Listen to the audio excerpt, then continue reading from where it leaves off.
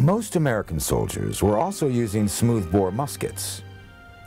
During the American Revolution, most American soldiers carried a Brown Bess, Charleville, or a Committee of Safety musket, which were patterned on the Brown Bess. In 1776, an arsenal was established in Springfield, Massachusetts. In 1794, it became the first national armory, and in 1795, it produced the first truly American musket.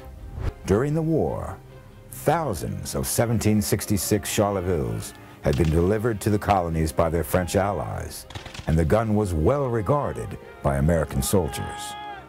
It served as the inspiration for the 1795 U.S. Army musket, which would be used during the War of 1812.